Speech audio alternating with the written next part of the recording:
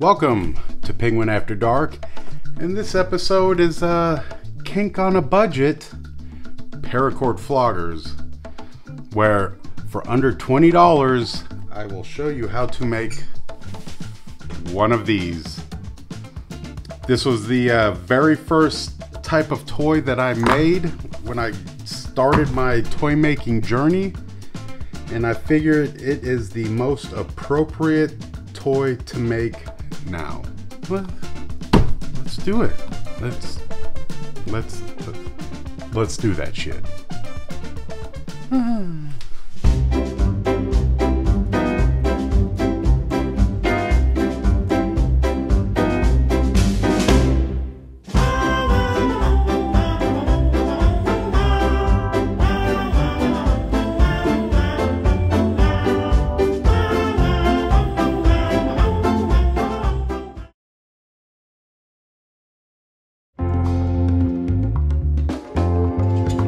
Let me start off by saying I'm addressing two different platforms right now. What a fox! So kind of bear with me. This goes into a special announcement that we have. I will say, if you'd like to go to the build of the Paracord Flogger, you can go to Time Signature. And then if you've already seen this and need to go back to whatever. Anyways. I'll probably edit that little part out after the whole time signature thing, because I'm just fucking talking to myself trying to wing it on this shit.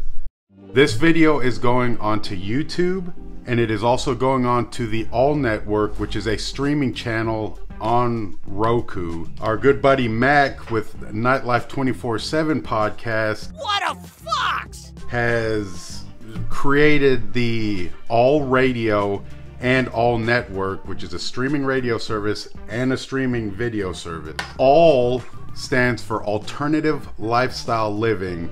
Everything is about kink, LGBTQ+, mental health, addiction, all types of different topics from all different types of creators, and it is definitely worth checking out. What you need to do to get the All Network is go onto your Roku, and you need to update the software. Oh man! And then you need to search out All Network and install it, and it'll pop up. This is building up from the ground floor with this network, and we're very honored to be a part of it and be asked to be a contributor to it. What this means for Penguin After Dark is that we're going to do full build videos for the All Network, and then we're going to do abridged versions for our YouTube channel, and then we're going to do little teaser things for TikTok, and then of course all of our social media and stuff. That sounds sweet! So, those that are watching on YouTube, you already know who we are. Those that are watching on All Network, let me introduce us, myself, and my wife, who is tooling around the background. My name is Sean, she is Chelsea. What a fox! I refer to her as Miss Penguin. You can call me anything except late to dinner. Fucking dad joke. Yeah, I went there. We've been in the kink building business for about 5 or 6 years. We started out with making basically like these paracord floggers and other inexpensive little toys, and now we've expanded into leather floggers and paddles and resin. And our newest venture is these guys, silicone insertable things. Yeah. This is going to be completely new, trying to figure out how to operate all this and get everything going with it. And you get to be a part of the journey with Penguin After Dark. So let's go ahead and get into the build, shall we?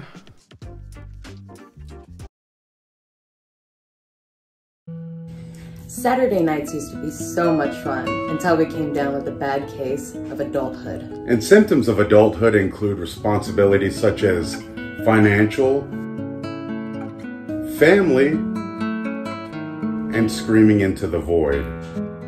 I felt like adulthood was running our entire lives. It even affected our sex life. That's before we found the solution. PAD. Penguin After Dark. They specialize in a unique take on traditional adult relationship enhancement devices, such as floggers, Butt plugs, paddles, dildos, and much more. PAD put the fun back in our functional relationship. Be sure to talk to your local Penguin about how they can help you. Okay. That's just what I'm doing to cue up shit. So. All you're going to need to make this for under $20 is a length or a spool, a skein, a pallet of paracord, a disc, A cheese log. a cheese log of paracord, some electrical tape, a ring, not necessary, but it helps, and some skizzers. Cut shit. Oh, what was it? What was it? Fucking from Full House. Cut it out. His name's gonna come to me during editing, and I may not edit it, or I may edit it. Whatever. His name was, He used to. Kilo. He used to date Alanis Morissette. Yeah. Coulier? Dave Coulier. Yeah. Cut it out. Anyways, I always have to, like, the whole thing, like MC Hammer had too legit to quit. In my youth, I actually spent time learning the too legit to quit, so I could have it down by rote. Anyways. So, making this, length is going to be a factor.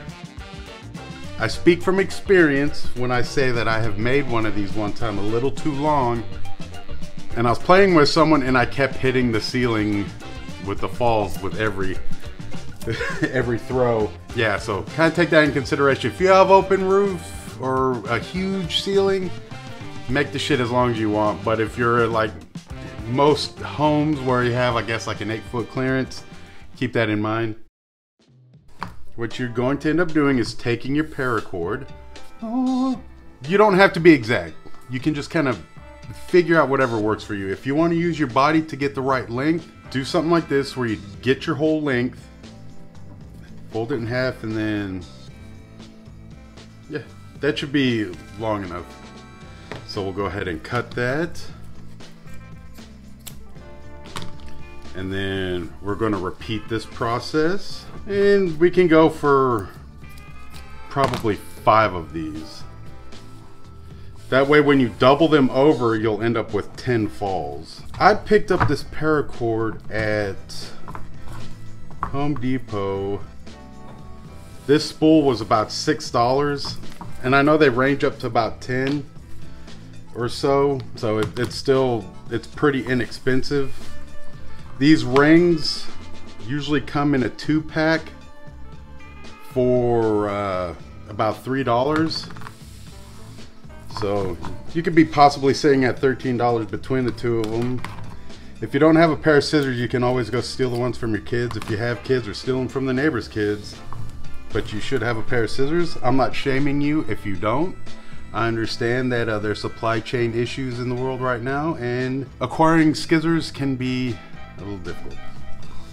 You can pick up the electrical tape for, I think, $4 or $5, or you get a roll of like 5 of them for $6. And they also sell them in different colors, so if you want to get super creative, you can use the different colors. Anywho, take one of them, put it through the ring, and hold it. Match them up, and then boom. Again, you don't need the ring. The ring just makes it work a little bit easier doing the install, and also just kind of makes it look a little bit cooler having the ring. So you can actually take all of your falls. I don't know why I'm being difficult one by one. I guess I'm trying to fill up time because time. Anyways, just put them all in like so. And pull them down and try to get them lined up as best as possible. You don't have to be perfect with this. You're not entering it into the great Kink Hall of Fame, so it doesn't have to be spot on or perfect. And of course, it all depends on your height, the top's height, how much space you have to play. You can actually make this pretty long and then go play with it. If it's too long, cut it back and you're good to go. Let's take the electrical tape.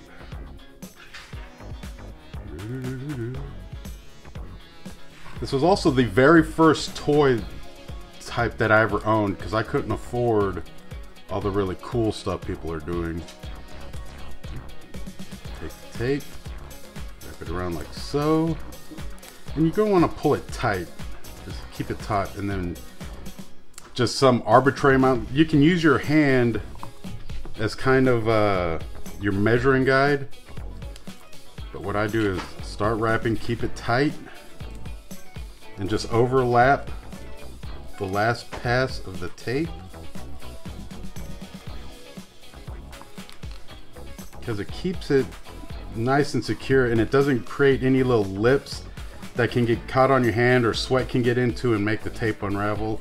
Of course, the beauty of this is if the tape ever comes unraveled, you just retape that shit.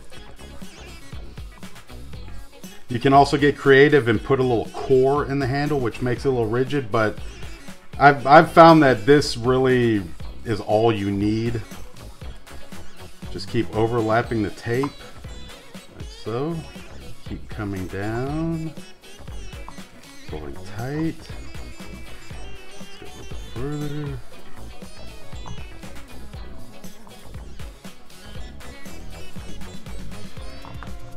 And then go straight across like so, and then come back up to your middle spot.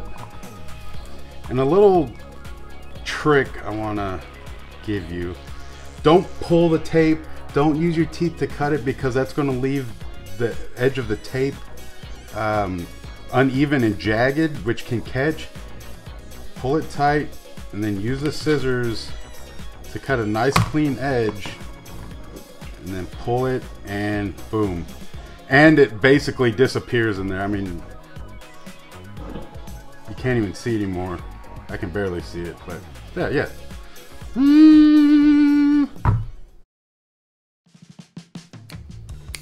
For an added bonus, and it kind of makes it look a little bit cooler, is you can take a couple little snippets of paracord and then your electrical tape.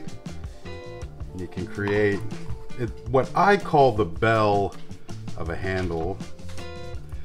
Do the same thing. You just kind of tape it on there.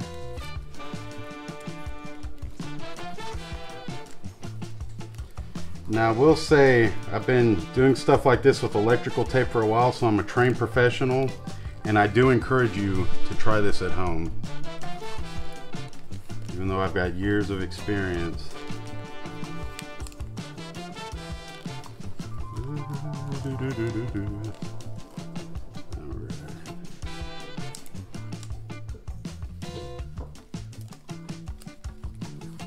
And again, make a clean cut with the tape.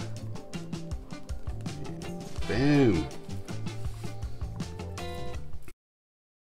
Awesome.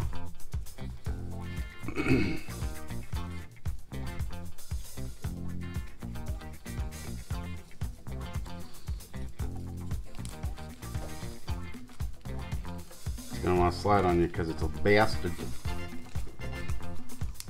Alright, there we go.